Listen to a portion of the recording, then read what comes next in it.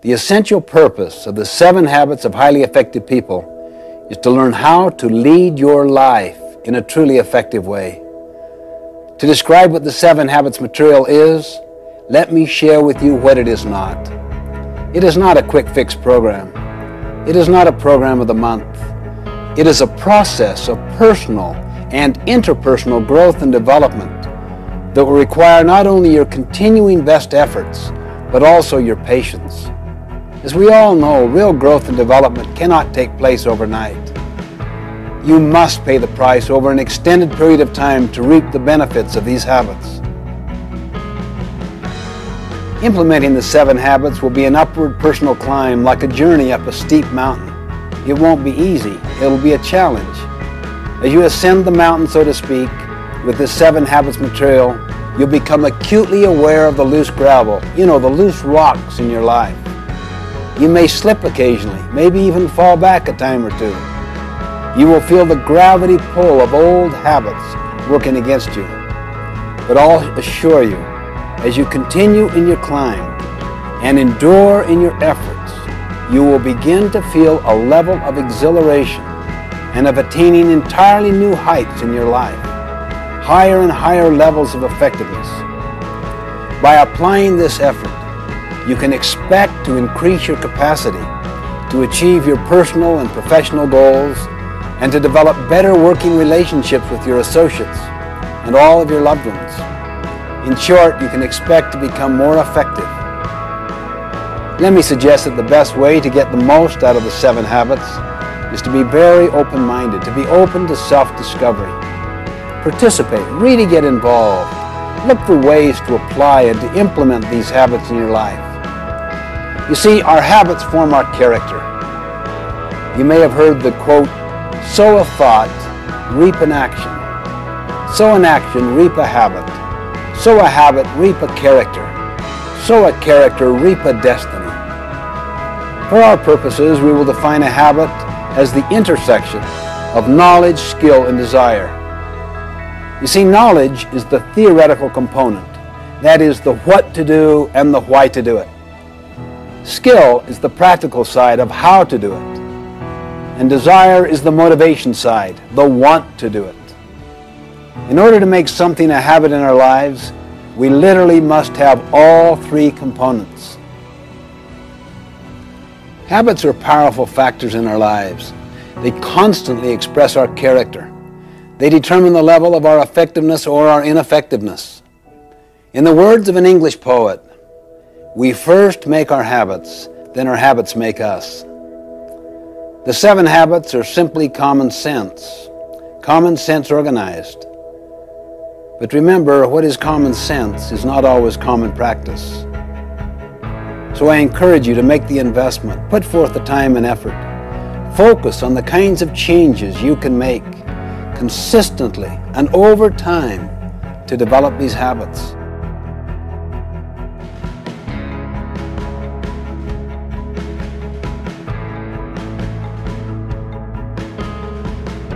I wanted to study the success idea in America and how it evolved. So I got into the popular success literature going back for 200 years. This included many, many books, magazine articles, annotated bibliographies, summaries, reviews. I literally tapped into thousands and thousands of sources, either directly or indirectly. As I worked, I started to sense a pattern. As soon as I sensed this pattern, I looked for evidence of it, and the evidence was everywhere. The basic finding was this. For the first 150 years, almost the entire focus of the literature was on character, on principles, on what we might call the character ethic. Attributes such as integrity, fidelity, courage, compassion, contribution, responsibility, justice.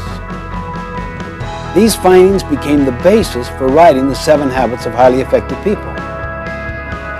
And then, because of many societal forces, the emphasis gradually shifted in the early 1900s, particularly in the 20s and the 30s, away from the character ethic to what we might call the personality ethic, which focused more on techniques than on principles. You are probably familiar with many books that illustrate the literature of the personality ethic. They basically deal with how to take care of yourself, how to look good, how to dress in particular ways, how to create the right image. In other words, the personality ethic focuses on how to appear to be rather than on how to actually be. Many of these techniques have real merit. However, if they don't have their roots in the character ethic, if they don't have their roots in principles, they won't have the power to create enduring effectiveness. For example, what if people learn techniques of influencing others, but they're fundamentally duplicitous or deceitful in their character? What if they really wanted to use people to build their own economic success? They might develop smoothness in their relationships so that they can have their own personal ends achieved, money, fame, glory, whatever. They really couldn't care less about contribution or service, purpose, adding value, helping others. How much trust would you have in them? How willing would you be to follow them or to rely upon them when things get tough? You know, one time I had a student come to me and say, "How am I doing in your class?" I looked him in the eye and said, "You really know how you're doing, don't you? A lot better than I do. How are you doing?" And he kind of looked down squeamishly. "Well, not too good, I guess. I just had kind of a rough time lately, and maybe I haven't applied myself as much as I should have." You really came to find out how well you'd psyched me out, how well you'd psyched out the system, isn't that right? When in fact, you kind of know in your heart how you're doing. "Well, how am I doing?" he said. "How are you doing? Let's focus on what's really happening, not on what's appearing to happen." You see, this whole personality ethic with its technique focus is like the tip of an iceberg. The tip, or that part which is seen on the surface by others. It's above the water. The character ethic is like the great mass of the iceberg under the water. People often do no work in the foundation, where the great mass is, where the greatest long-term impact is. Too many people give all their energy and focus to the tip of the iceberg. That is, to learning techniques that others can see. You see this even in organizations, not just individuals. You see, programs change, practices change, principles do not change. If we help individuals and organizations to internalize principles, they will know how to adapt the practices to address specific situations. Let me emphasize that techniques have their place. They're very important. I really mean that. I mean, you want good human relations techniques, public relations techniques, communication techniques, management techniques. But when we use techniques to cover our own lack of character, they become manipulative. They undermine trust and confidence. You see, what we really need is the character ethic. And that's essentially what the 7 Habits is about. This material is based on an inside-out approach, meaning we give our first energies to our own character development before we focus on techniques or how to be more effective with others. Gandhi beautifully demonstrated this principle once. A mother came to him and said, "Would you help my child reduce the amount of sugar he is eating?" Gandhi paused, thought, and answered, "Well, talk to me in a week."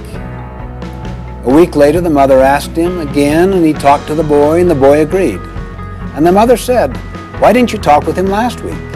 Gandhi smiled and said, "You don't understand. Last week, I too was eating sugar." Unless we work on our character, we will not develop trustworthiness. And trustworthiness is built by the combination of both character and competency. We could have all of the ability in the world, but if we don't have the basic character to be reliable, to take responsibility, others will soon learn to distrust us. They're fearing that we're just trying to meet our own ends, perhaps at their expense. In my opinion, unless we return to the character ethic, we won't have the basic foundation of trustworthiness. That's what leads to trust, which is needed to build effective interpersonal relationships. In the final analysis, what we are communicates far more eloquently than anything we say or do. I love the quote of Henry David Thoreau, "For every 1,000 hacking at the leaves of evil, there is one striking at the root." In other words, let's work primarily on the roots to begin with and build a foundation of trustworthiness. This is one of the key areas of focus in the 7 habits, to build character and competence, and to restore trustworthiness and trust in our lives, in the lives of our families, our organizations. Trust and trustworthiness really are the basis of personal and interpersonal leadership. It's the foundation of all true effectiveness.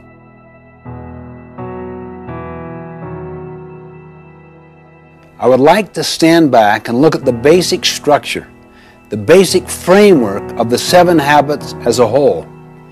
You see, they're organized in a particular way for a reason. They're all interrelated. In fact, the relationships and the sequence among the habits are the key to their overall power. To help us visualize the sequential and progressive nature of the 7 habits, I'd like to use a simple diagram I call the maturity continuum. Maturity refers to a process leading to growth and development, and continuum refers to the continuous, incremental nature of growth and progression. If you were to see a maturity continuum line from low maturity to high maturity, there would be 3 basic levels to it. The first level is dependence. The second level is independence. And the third and the highest level is interdependence. Let me define these 3 terms very briefly. Dependence basically means you need others to get what you want. You see, all of us began life as an infant, dependent on others for nurturing and sustenance. I may be intellectually dependent on other people's thinking. I may be emotionally dependent on other people's affirmation and validation of me. Dependence is the attitude of you. You take care of me. You come through for me. Or you don't come through. I blame you for the results. Independence basically means you are pretty much free from the external influence, the control, and the support of others. You think, you act for yourself. You're validated from within. You're inner-directed. You're self-reliant. You get what you want through your own effort. Like dependence, it is possible to be independent in various areas: physically, financially, intellectually, emotionally, while not being independent in other areas. Independence is the attitude of I. I can do it. I am responsible. I am self-reliant. I can choose. True independence of character empowers us to act rather than to be acted upon. It frees us from our dependence on circumstances and other people. It is the avowed goal of many individuals and also many social movements to enthrone independence as the highest level of achievement. But it is not the ultimate goal in effective living. There is a far more mature, more advanced level. The third and highest level in the maturity continuum is interdependence. If people were interdependent, what would they be? They would be very much like a marriage, a family, an executive team where they need to cooperate together in order to accomplish what I want, what you want, what we want together. In fact, we live in an interdependent reality. Interdependence is essential for good leaders, good team players, for success in marriage, for family life and organizations. Interdependence is the attitude of we. We can cooperate. We can be a team. We can combine our talents, our abilities, our best efforts to achieve our highest success. Now here is the basic insight. Think on this. Until you and I are independent, we cannot be interdependent. Let me say that again. Until you and I are independent, we cannot be interdependent. In other words, we can't do calculus before we understand algebra. We can't run before we learn to walk. We neither can learn to work cooperatively with other people if we don't have internal self-mastery. That's why the first three habits, be proactive, begin with the end in mind, and put first things first, deal with self-mastery, self-control, self-dominion. They form the deepest part of our character. They constitute what I call the private victory, the victory over self. You see, private victories must precede public victories. To lead others effectively, we first must be able to lead ourselves effectively. For example, when I make a commitment to get up early and exercise, and I literally carry it out, I feel better. I feel better about myself. I have greater emotional strength. I have better physical energy.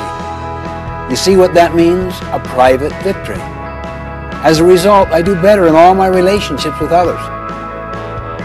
That's the public victory. However, have you ever noticed the tendency to be irritable with others after failing to keep a commitment to yourself? I know, speaking for myself, I can usually trace my weaknesses, my failures in dealing with others to some flaw, some failure to win my own private victory. These first three habits lead us from dependence to independence. Then once people have control over themselves and have a measure of independence, they're ready to deal with the next three habits.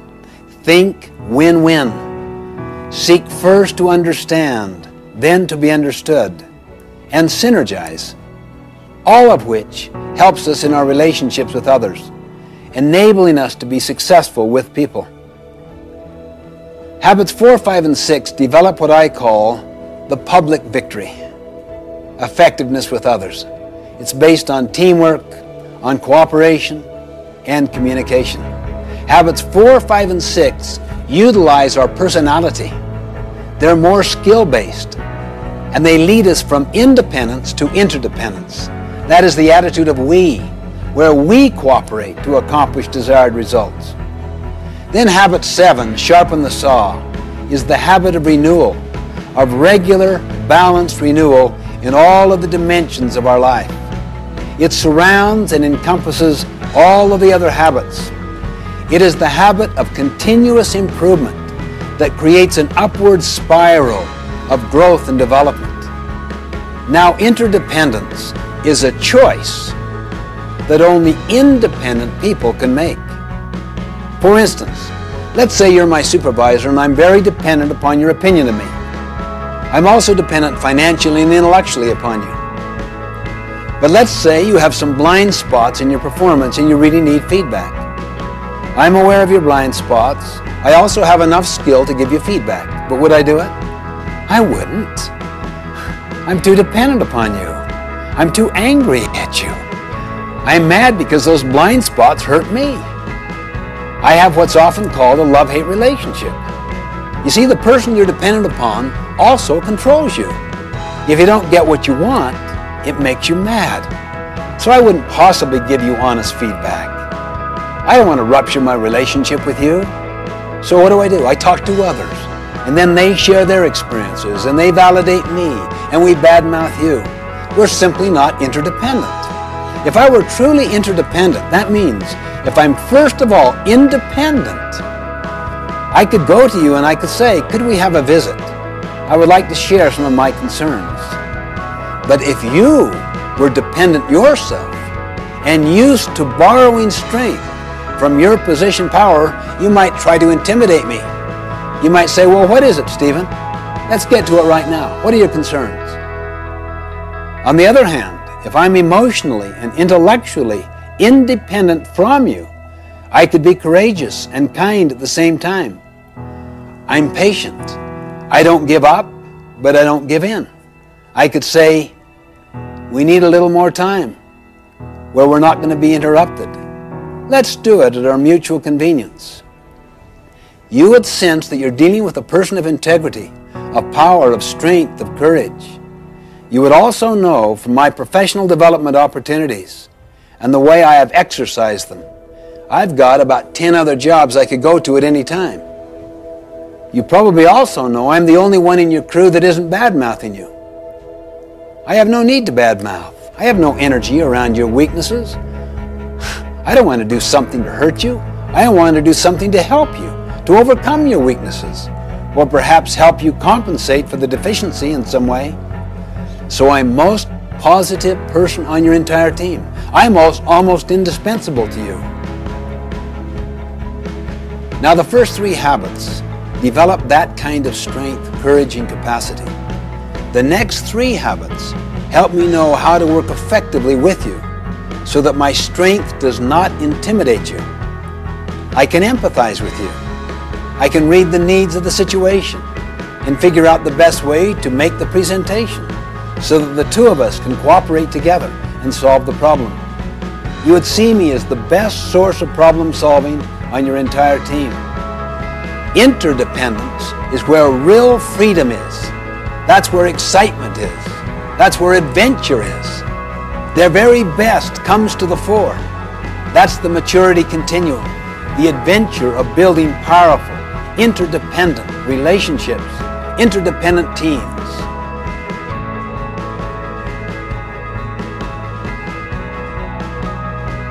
A brief overview of each of the habits. It's like getting a kind of airplane view of the whole mountain range before we go down to explore the detail. Habit 1, be proactive, basically means that your life is a product of your values, not your feelings. That your life, or the organization's life, is a product of your decisions, not your conditions. The opposite of being proactive is to be reactive, which basically means that your life is a function of your feelings, your moods, your impulses, other people's treatment. The underlying principle of habit 1, be proactive, is to take responsibility. The concept is you and I have the capacity to choose our response. Habit 2, begin with the end in mind, basically means that all things are created twice, and habit 2 is the first creation. Habit 2, begin with the end in mind, means that you get a mental image, a picture of where you want to end up in this meeting, in this relationship, this year, in your life. To a company, it is the vision it has of its future. It is the creation of that vision. Habit 2 is based on the principle of vision, of purpose, of meaning, of mission. Habit 3, to put first things first, is the second creation. To put first things first means you decided what the first things were in habit 2. Now you have the discipline and the commitment to keep them first. The opposite of putting first things first is to put second or third or fourth things first. That's why many people really deeply value their family relationships, their health, their personal integrity. But they get caught up in the powerful social value systems, timetables, and agendas of their culture. Never question it, so that the first creation has already been done for them, done to them in the form of programs, scripts that they never question.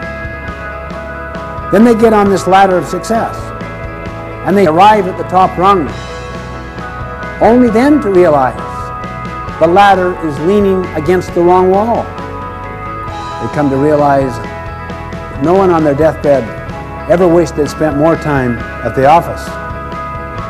As Goethe put it, things which matter most must never be at the mercy of things which matter least. Habit 4, think win-win, is the habit of mutual benefit. The underlying paradigm or principle is abundance. There is plenty out there and to spare. So you don't have to be threatened by the strengths of other people. You can nurture competency around you higher than your own. It doesn't threaten you. You can share knowledge. You can share recognition, gain, profit. The opposite is scarcity, not abundance. It's like a piece of pie. There's only so much. If you get the recognition, I may not get it. If I share gain or profit with you, we will have less. Habit 4, to think win-win, comes from the principle of abundance, not scarcity, meaning the pie gets larger and larger and larger. Habit 5, seek first to understand, then to be understood, is the habit of empathic communication, meaning you always seek to understand first. The teacher diagnoses, pre-assesses before teaching. The doctor diagnoses before prescribing. The attorney does discovery before developing his or her own case or brief. Understand first before you seek to be understood, before you seek to contribute, before you take action, before you have the basis for judgment. Habit 6, synergize, is the habit of creative cooperation, seeking to understand. We create something that was not there before. That takes high levels of cooperation. The principle behind habit 6 is the principle that 1 + 1 can equal 3, 4, 10, 20, 1,000. It's the principle of putting two boards together that are stronger in total than adding the sum of the boards separate. It's the principle of valuing differences, not tolerating differences, not accepting differences, celebrating differences. Habit 7 is called sharpen the saw. It is the principle of renewal, the principle of continuous learning, continuous improvement, getting better constantly. It's based on the principle that we have the capability of charging our own battery. The opposite of habit 7, sharpen the saw, is to just let the blade get dull, to let the mind atrophy, to let the body lose its tone and its vitality through junk food and no exercise and trying to live a life of hedonism, pleasure-seeking, rather than one of contribution and service. It renews each of the other 6 habits.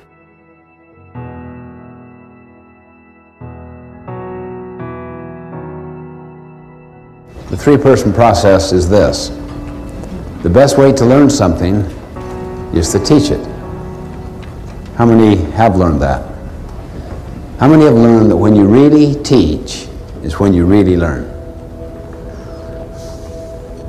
In 5 minutes, You will be teaching what I'm teaching you in the next 5 minutes. See yourself now as a teacher.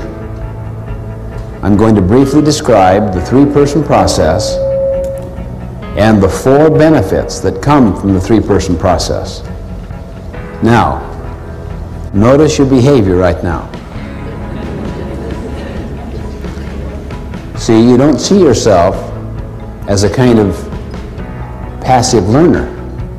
You see yourself as an active teacher. You're just preparing to teach. And that significantly increases your learning. That is the first benefit. The first person teaches.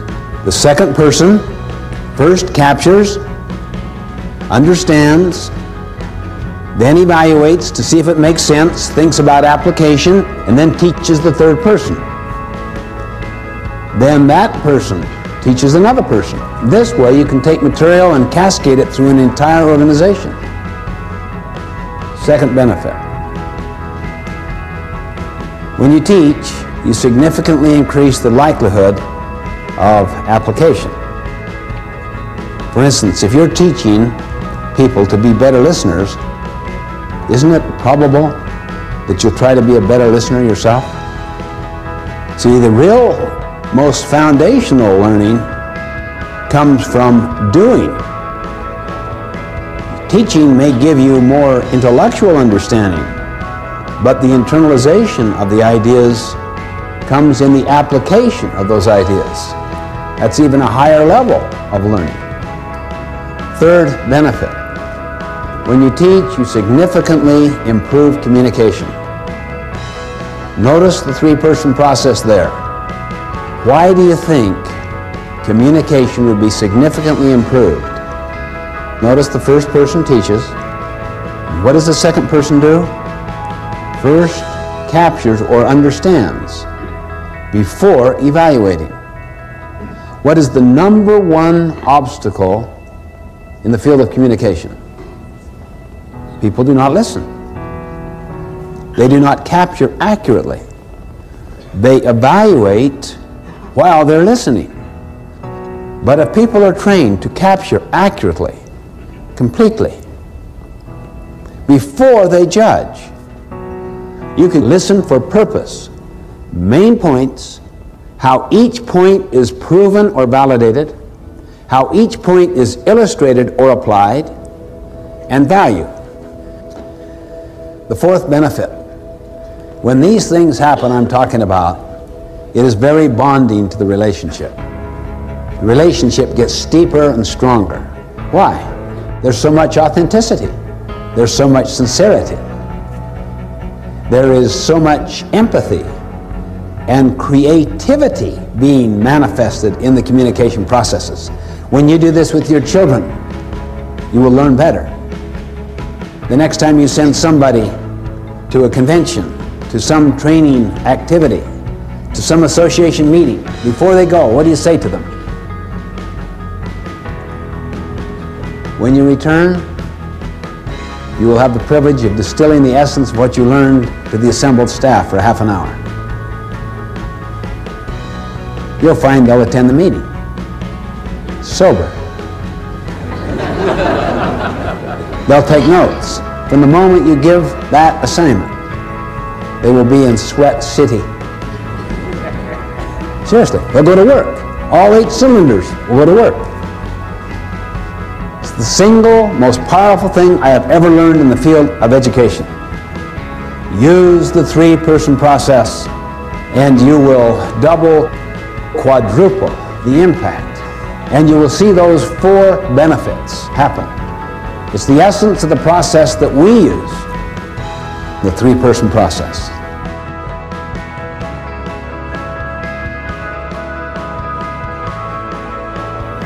We have to realize that it is all based upon principles, upon natural laws. That is why we are presenting this foundational material first. We need to understand the concept of a principle and the concept of a paradigm, and also how to define effectiveness. Then we'll look at the 7 habits. I suggest that principles are not only natural laws, objective, factual, external to ourself. I suggest they are also self-evident. How would we know that? We have found that if you can get enough people interacting freely and synergistically who are informed, all the value systems are the same. We find that regardless of one's background, religion, culture, nationality, race, gender, regardless of the level in the organization, regardless of the industry or the profession, the same underlying values are universal. They represent what we could call principles. There is consensus that surrounds them, such as integrity, service, contribution, the growth and development of people, kindness, how you treat people, dignity, fairness. These are universals. Every one of the habits represents a principle, a fundamental natural law that is self-evident. Now, let me just give an illustration of the difference between a social value and principles. It was a dark and stormy night. Captain, Captain, Captain, wake up! What is it? Sorry to awaken you, sir, but we have a serious problem. And we've tried to solve it and can't. What's the problem?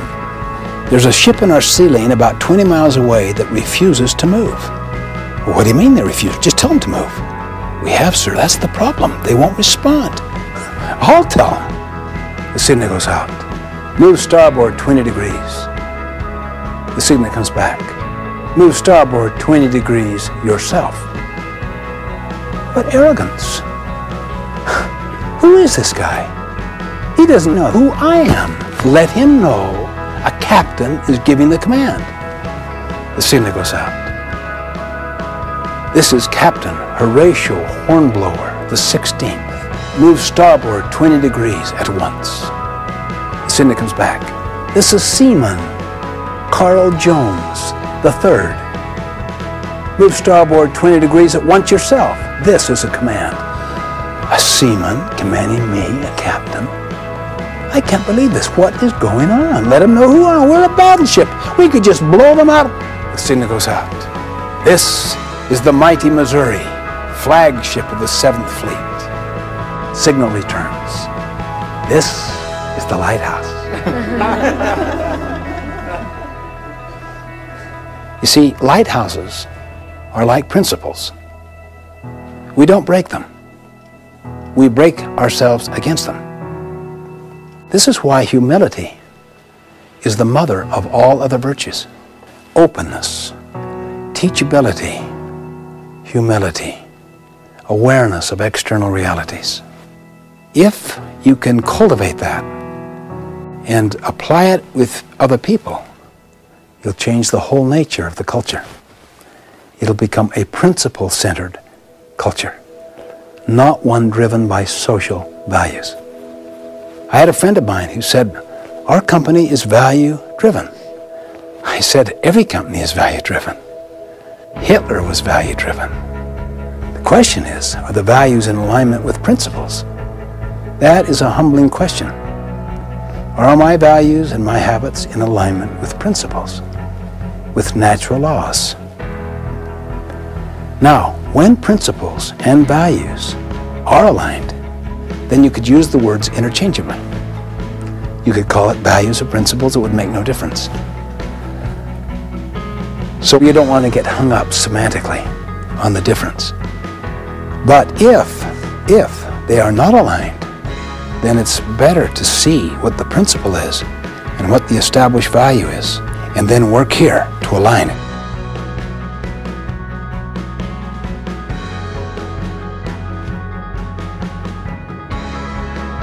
The law of gravity. Gradually, the whole world has come to accept that. the apple falling out of the tree and hitting the scientist's head. Simple observation. The law of gravity governs. What if you had a legislature trying to repeal the law of gravity? A principle is the actual reality, like the law of gravity, the way things are. How many here, when you were in school, did a lot of cramming? Be honest now. How many got really good at it? How many here have ever worked on a farm? Ever cram on the farm? I don't mean just work hard at the end to bring in the harvest. I mean forget to plant in the spring, flake off all summer, and then really work hard in the end to bring in the harvest. Well, it's patently foolish. We know that. Why? Because a farm is a natural system and is governed by what? Principles or social values? Principles. What about the development of our mind? What would you say? Social values or principles? The development of the mind, not the getting of a degree. You can't fake it. The development of the mind is based on principles, the law of the harvest, not on social values, however popular. What about the body? What would you say? Social values or principles? Our health, physical, mental, spiritual, emotional, is governed by the law of the harvest, by principles, not by social values.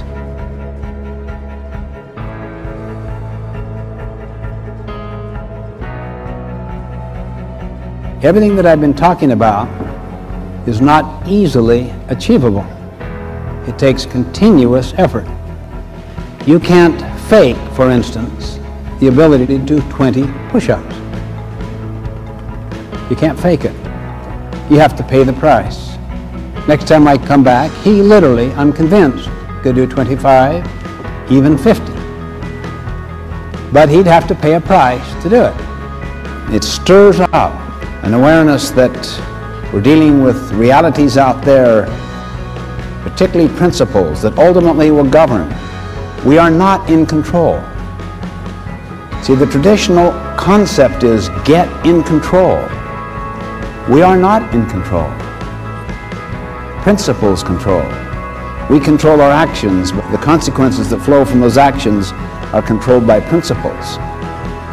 As Abraham Lincoln once put it, people will pass away, but principles never will.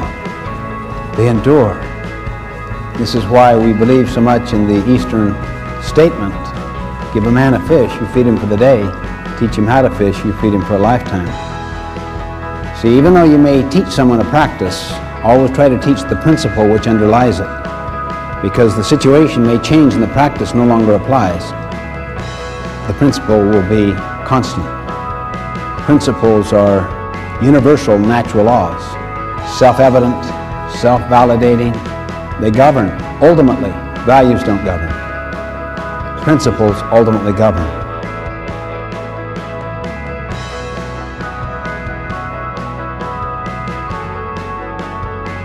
The Greek root paradigma. It basically means a pattern, a model, a representation, something that stands for something else. It comes from the mental image you have in your mind of the way things are out there. And the images we carry in our heads of the way things are, of reality, come basically from our own backgrounds, our own experiences. All of us think we see the world as it is. In fact, we see the world as we are. We project onto the outside world, our environment, the people we associate with, including how we see ourselves. We project out of our own conditioning experiences, our background, a certain representation, a certain model, a certain set of expectations, a certain assumption on that reality out there. and we think that's the way it is. I might describe myself or you or a situation as if I am describing it as it is. In fact, I am describing myself, that is, my perceptions, my frame of reference, my worldview, my value system, my autobiography, and I'm projecting it upon the outside. You see, a paradigm is the map you have in your mind. Once you have an accurate map, then your behavior and your attitude matter. See, what we call maps are usually assumptions of the way things are. Assumptions of the way things are represent just, that's what reality is. You don't question that. I remember I was giving a speech a little while back, and there was someone on the front row just constantly talking to another person. And my mother was 2 rows behind, and she was so upset that here her precious son was being so ignored, so blatantly, so openly, constantly, and would not end. From the very moment I began to the end of my speech, just constant talking. And it just totally discombobulated her own listening, and she felt like taking her purse and reaching 2 rows ahead. Anyway, she went up afterwards to the person that was running the conference, and did you see that? Did you see what was happening? Can you believe that right there on the front row that, yeah, I know. She's Korean. That's her translator.